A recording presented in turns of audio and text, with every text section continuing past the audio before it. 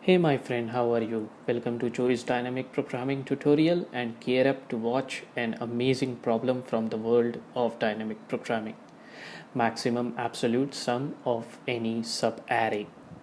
I have made videos on maximum subarray and maximum product subarray already. It would be better if you first watched these videos and then resume from here. If you have already watched those videos, then understanding this problem from Leetcode won't be difficult for you. Let's check out its problem statement now, but before that I humbly request you to subscribe to my channel and hit the bell icon next to it, because that way you are not going to miss out on any videos I release in the future. An integer array is given to you. You need to find out the maximum absolute sum of any subarray from the given array. So absolute sum means that when the sum is negative, then absolute sum will be minus of sum, and when the sum is positive, then the absolute sum will be simply positive of sum. Suppose if I, j and k are the three elements of a subarray, then note that the absolute sum will be absolute function of the addition of I, j and k, and not the sum of the absolute functions applied on I, j and k individually. Now let's begin solving this problem using the bottom-up approach. This is the problem array that you see on the screen. Beneath it, I have created two arrays, max and min. The first array will store the maximum sum and the second array will store the minimum sum. Why we store the minimum sum? Because when we are going to apply the absolute function on the lowest value in this array, then it will yield the maximum sum.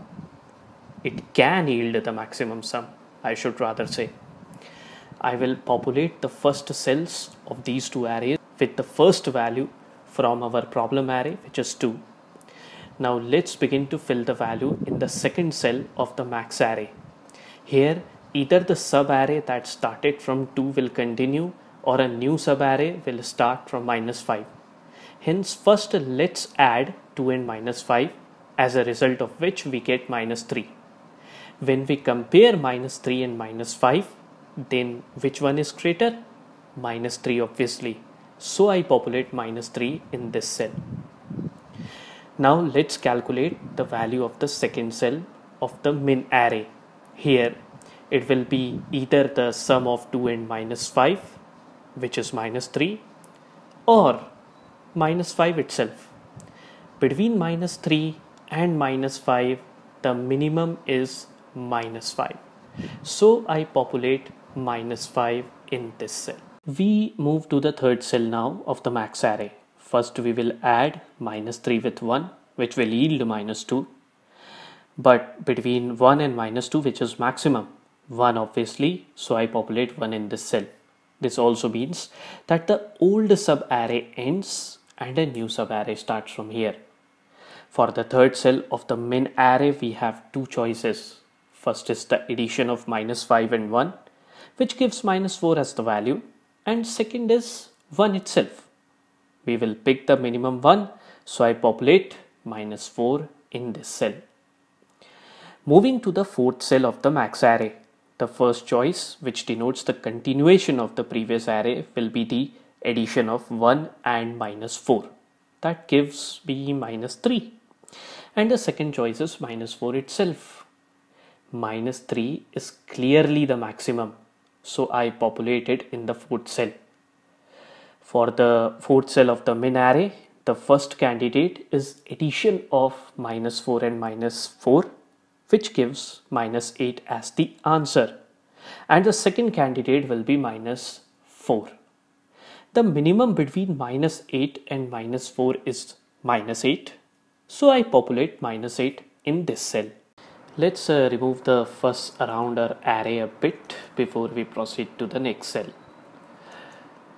So we move to the second last cell of the max array. Here the first choice will be the addition of -3 and 3. That will give me 0.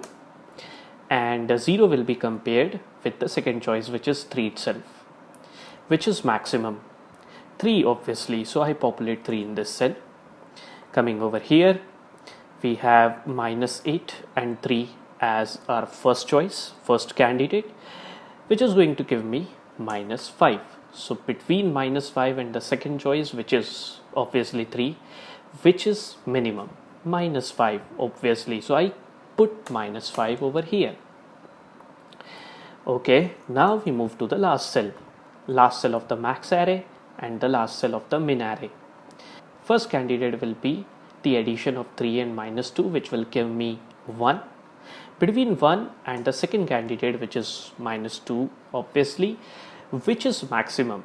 1 obviously, so I populate 1 in this cell. Coming to the last cell of the min array, the first candidate will be the addition of minus 5 and minus 2, that is going to give me minus 7, and the second candidate will be minus 2. So between minus 2 and minus 7, which is minimum? Minus 7 obviously, so I put minus 7 over here and I clear these values around our arrays for better visibility. Now we have both the arrays populated entirely. They hold the maximum and the minimum results of the overlapping subproblems. All we have to do is find the highest value from the max array and the lowest value from the min array. The highest value from the max array is 3 and the lowest value from min array is minus 8.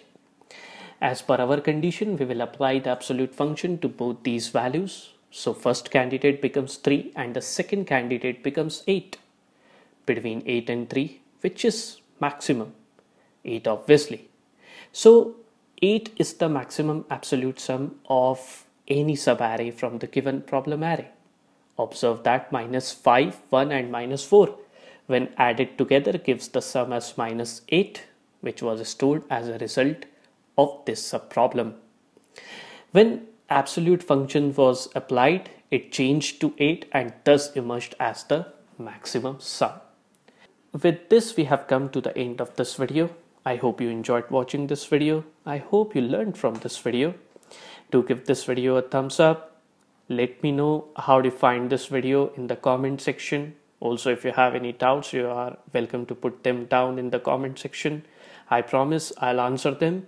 I look so much forward to help you with programming and algorithms. Thank you and goodbye.